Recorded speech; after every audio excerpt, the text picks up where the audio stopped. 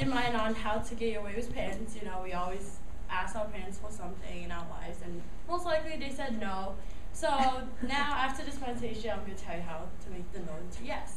First, you figure out what you want. Do you want a car, maybe some extra cash, that new pair of shoes you want, maybe a tattoo? You know, you figure out what you want to ask your parents.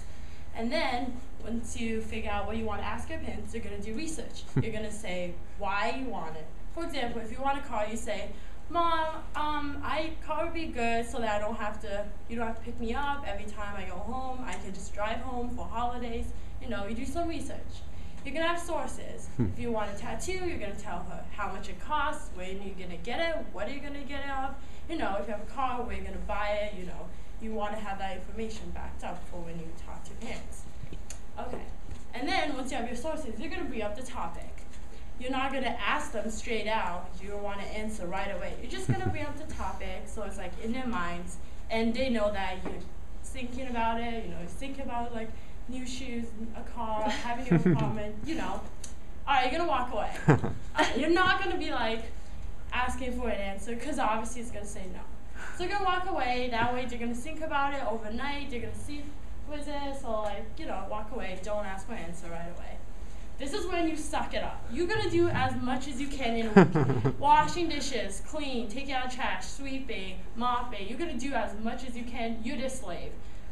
It sucks, but it'll be worse in the end. So, literally, you're going to be a slave. You're going to involve everyone. That includes washing a dog, walking a dog, picking up your brother from, like, soccer practices. You need to, like, involve as many people as you can. And that way it shows to them that you are actually involving people. All right, when you want to ask at dinner, when you're watching TV, relaxed, not when they're paying bills or getting stressed out, you know, bring up the topic and ask them nicely. Say, Mom, I really think that car would be a good time at this point. The answer is no. All right, you're not going to freak out. Like, my parents are going to be like, no. Whose parents would say yes on the first try? Don't freak out. I'm going to tell you how to make that no to a yes. So expect a no the first time. You're not going to whine. You're going to sweet talk. So for the next day or two, you're going to be like, Mom, that lip gloss color is really nice on you. Or Dad, you had such a long day at work. Let me bring you a cup of coffee. You know, don't say that though. Don't say, hi, cupcake. You know, make it reasonable. You're going to ask again. Maybe you're playing like a family game. I don't know. But you're going to bring up topic and ask again. Most likely, they're going to say no again.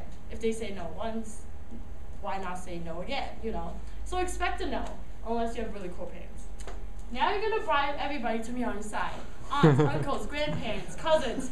So it's not 1 against 2, but it's like 10 of you against 2. And be like, Mom, Grandma thinks it's a good idea for me to like get that pair of shoes because it'll tell them something you achieved. You got an A on paper, you got an award, your boss gave you a raise, you know, you want to like talk good about yourself.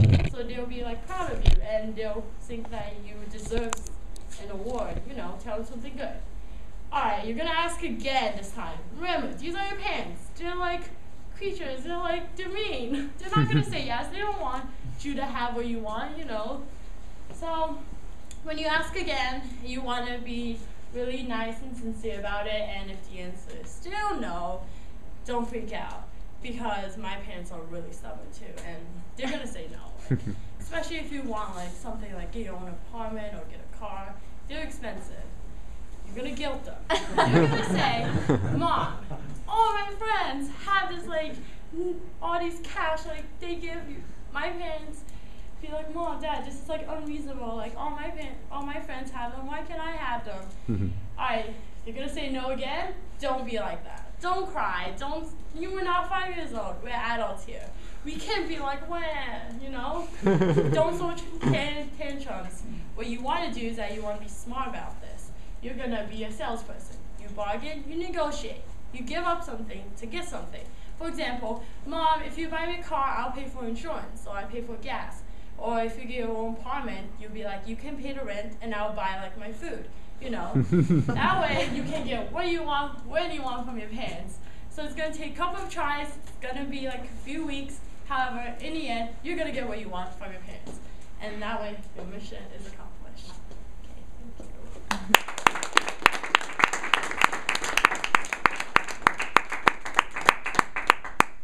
Great job, John.